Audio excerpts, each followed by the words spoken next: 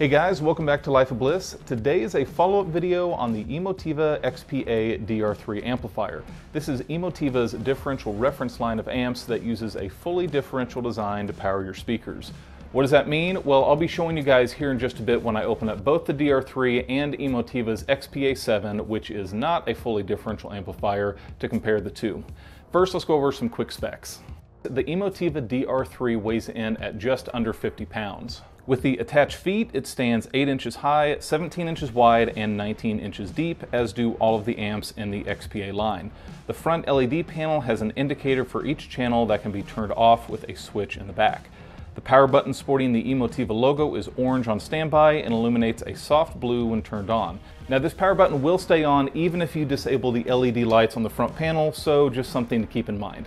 On the back, you'll find the power switch, power cable plug, fuse, LED status on and off switch, and a 3.5mm trigger in and out. Now one thing I really like is when you have multiple XPA amplifiers hooked up via the trigger wire, the turn-on sequence is almost perfectly in sync. I don't know why, I just really find that satisfying. Continuing on, each channel has an unbalanced RCA and a balanced XLR input with a switch to alternate between the two. Below, you'll see some of the biggest 5-way binding posts I've ever seen. Power is rated at 450 watts per channel at 8 ohms and 600 watts per channel at 4 ohms.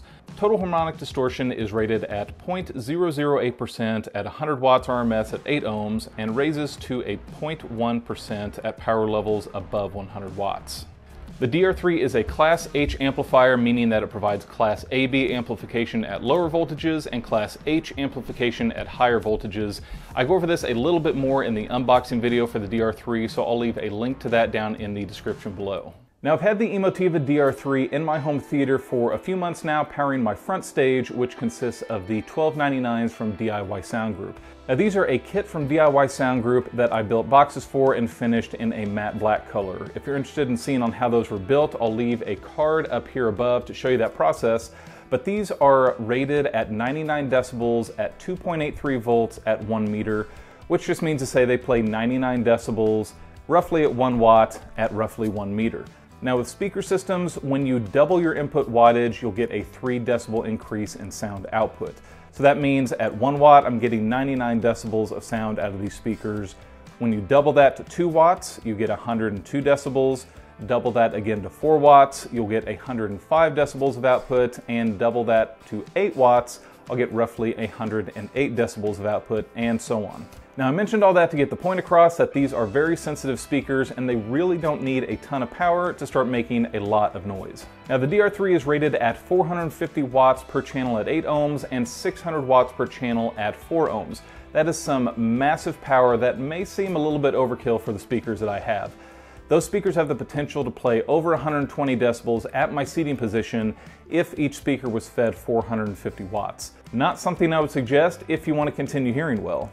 Now music and movies are dynamic sound, meaning that they have different power requirements from one instant to the next.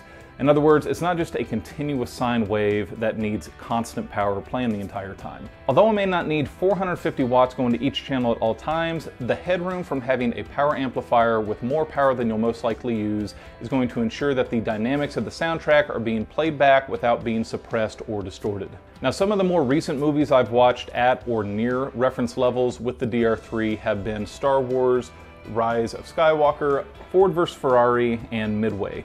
Every explosion, revving engine, airplane crash, and blaster firing came through the speakers clean, distortion-free, and I never had the sense that any part of the amp was struggling to keep up with the demand. For music, my go-to discs are Hans Zimmer Live in Prague and The Greatest Showman. These discs have such a diverse group of songs in them, and the DR3 was able to play everything back over the 1299s with finesse and authority. Now if you saw my review video on Emotiva's XPA-7 amplifier, I did mention there was a little bit of humming or buzzing coming over the compression drivers in my 1299s. Now when I hooked my speakers up to the DR3, there was still just a slight faint buzzing sound that, as I mentioned, I can't even hear in my listening position. I have to be about 2-3 feet away from the speakers and be ear level to really hear it. But it was still there. It was slightly softer using the DR3, I felt like, than the XPA-7. But even running all of the speakers through my receiver and powering it with the Yamaha RX-A 3070, there was still that buzz. So it leads me to believe that it's not the amplifiers making that signal issue, it's more coming from the receiver outputs that's causing that issue. So I did want to mention that. It did reduce it slightly, but that buzz was still there. Now, unfortunately, I was using RCAs because the 3070 from Yamaha does not have XLR outputs. That would most likely completely negate any buzzing or humming like that going on in your speakers, but like I said, unfortunately, I was not able to test that. Now, one other thing to mention on my time with the DR3, it never overheated or really got super hot while in use.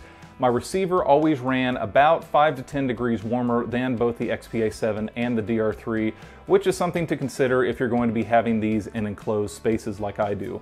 Everything is in my rack underneath my stairs in a closet, so it doesn't get a lot of ventilation, so heat is always a concern of mine. Now let's go ahead and open the DR3, see what's inside, and compare it to the XPA-7.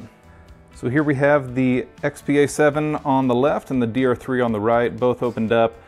Just take a quick look on the inside here. Got our power supply coming in the back. Following up to our power source here. A little shot of the power source. These are very similar between the two. The DR3 series has just a slightly different setup for the power source than the regular XPA series, but they look very similar. Here are all the amp modules for the XPA-7. I got 7 total. Look down the line here. I'll throw some more still images of the amplifiers here towards the end of the video. But here is the DR3 that has 6 amp modules. So 3 channels, 6 amp modules, 7 channels, 7 amp modules. Why is that? Well, let's get into it here. So as I mentioned, the DR3 is a fully differential amplifier. I'm not an expert in amp design, but I'm going to share what I've learned by doing a little research.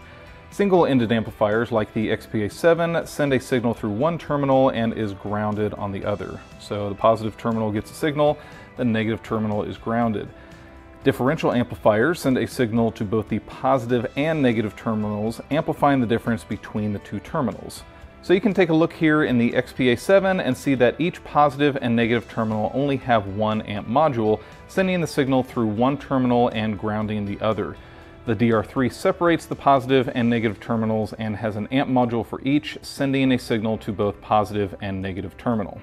Now, when you have a fully differential input and output, there are a few advantages over a single-ended design. First is the reduction in external noise, giving your setup a lower noise floor. This helps reduce any speaker hum or buzz and will increase the ability of your system to become dead quiet in certain scenes from movies and music. The next advantage is a 6 decibel increase in dynamic range. From what I could find, this is due to the change in phase between the differential outputs, giving a differential amplifier twice the dynamic range of a single-ended output with the same voltage swing. Now that is a really dumbed down version of trying to explain and visualize those differences, but like I said, I am no expert in amp design. Now, I've really enjoyed my time with the Emotiva DR3 here in my home theater, and this has just reinforced my opinion that Emotiva makes some amazingly detailed and powerful amplifiers for a competitive price. This is definitely an amp to consider to power your LCR front stage, especially if you have some big speakers requiring some big power. The DR3 is currently listed for $19.99 on Emotiva's website, ships for free, and comes with a 5-year warranty. Now, I'm going to be leaving some links down below in the description if you guys are interested in the differential reference series of amplifiers that Emotiva has to offer, or any of their other home theater products. Thank you to the guys at Emotiva for sending this unit out for review. Thanks for checking out the video, and I will see you guys soon. All right, buddy, so after having the XPA-7 and the DR3 in the theater for a while, what was your favorite part? Was it the dynamics from Baby Shark that shone through with the DR3? Yeah. It was? Or was it the clarity when watching Daniel Tiger and their voices and all the surround effects? Really? Or was it the toast? Yeah. I want it. There you have it, guys. Emotiva. Decent amplifiers, great toast. I got it, Dad. You did get it. Thank you, Emotiva. Good job, buddy. All right, hold over.